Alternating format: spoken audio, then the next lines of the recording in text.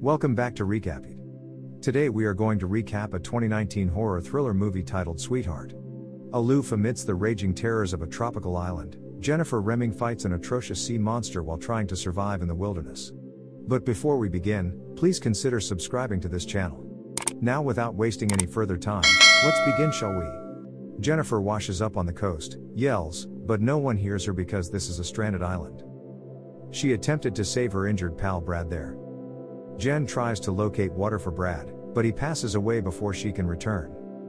She explores the bush more and discovers a cooler box, a backpack, a few cans of Coke, matches, and other personal items.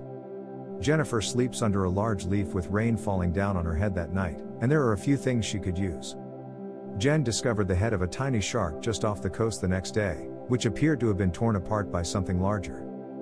Jen watches Brad's body begin to rot and digs a hole in which to bury him. Jen notices a floating object in the middle of the sea. Jennifer swims up to it and realizes that it is her package. She dives down to see if there is anything else, but she just finds a hole on the ocean floor. This pit appears to be deep and gives off an eerie vibe. The next day, she is scared to see that his body has been dug up and torn in half by some beast. Jennifer crafts a spear to defend herself, supposing it's some kind of wild beast. She noticed an aeroplane in the sky that night. Despite her attempts to use flares and scream for aid, she was unsuccessful in attracting the plane's notice. The light from the cannon, though, caused Jen to detect a shadow on the sea. She swiftly picks up her spear and hides inside a tree trunk, terrified. She shuts her eyes and waits for it to fade away. Until daybreak, she was safe. She tries to depart the next day by building a life buoy out of her bag, but she fails. When the monster appears and seems to feel her presence, she has no choice but to sleep inside a tree trunk that night. Jen hides inside, shivering, as the creature yells and crushes the tree trunk.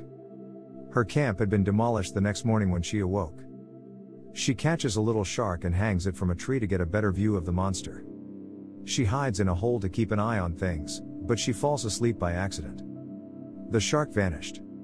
On the wreckage, Jennifer discovered the body of another of her friends, Zach. Only the top part of his body is left. Jen saw the shape of the fearsome beast for the first time that night after using Zach's body as bait. It terrified her to death. She attempts to maintain her composure, but her terror is palpable. Jen builds a hammock the next day, believing that resting in a high area will keep her safe. Jen's position is revealed to the monster by a couple bolts of lightning, so she clutches her spear and tries not to move. The creature assaults the tree, knocking her to the ground. She tries to flee, but the creature is catching up to her. She stabs it with a spear, which enrages the monster, who slaps her away. Jen believes she is about to die, but a barrage of lightning saves her. It turns out the creature is terrified of light. She was unharmed, but her knee was gravely injured. She finds a raft drifting in the sea the next morning and swims to it, where she discovers her lover Lucas and her best friend Mia. Jen is overcome with joy and tears. They return to the island, where they drink Coke and eat fish. She warns them that a monster lurks near the island and that they must evacuate quickly. They're both skeptical, but they don't seem to mind. Jen discovered Lucas's knife, which was stained with blood. She suspects Lucas and Mia of murdering Zach, but she doesn't have time to investigate. Jen makes the decision to go with their raft on her own. When Lucas and Mia notice her doing so, they intervene. Mia slaps Jen in the head with a paddle after the three of them dispute. Jen wakes up in the middle of the night, concerned about the monster, and she asks Brad to untie her, but he refuses. When she inquires about Zach, they are startled to hear Mia cry. Lucas rushes up to Mia with a torch in his hand, smashing it against the monster's back. The creature smacks Lucas and leaps into the water, dragging Mia with it as Lucas tries to reach her. Jen urges Lucas to get down from the tree he's been on all night the next morning. They decided to escape the island on a life raft with all of their belongings. Before leaving this terrible area, she turned to look at the tomb of the family who had resided on the island. Jen and Lucas are at sea, trying to find their way back home. They did, however, come across the terrible monster just a short distance from the coast. It threw the raft off balance, so Lucas pulls out the flare pistol and fires. The creature flees, but the life raft rapidly fills with water, drenching the two of them.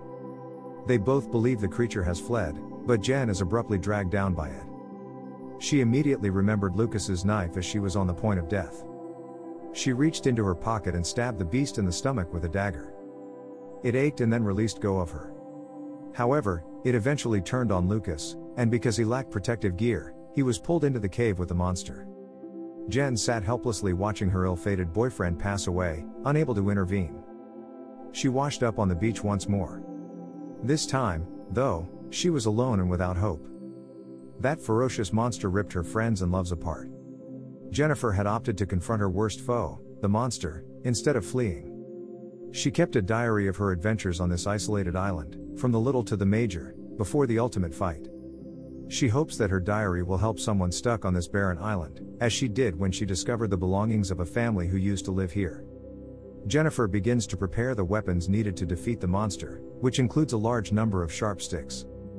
She makes a formidable spear out of a bone from her deceased pal Brad. She makes a circle out of hay and places a bunch of fish in the center of it. When the monster enters the circle with the fish that night, she lights it up. Because of the flames, the monster panics, and Jen dashes at it, stabbing it with the bone spear, but it slaps her and the spear slips from her grip. She tries to reclaim the spear by crawling between its legs, but the monster captures her. It has Jen's head in its palm, and she pulls out her dagger and stabs it repeatedly, forcing it to drop her. She uses the bone to slam the monster in the head, then dashes back to the shore to retrieve her wood spear. She's ready to take on the monster once more. However, after screaming, it staggers and falls down. She stabs it a third time just to be sure. As the fire spreads throughout the island, Jennifer walks away. And this is where the movie comes to an end. I hope you enjoyed it, as always until next time.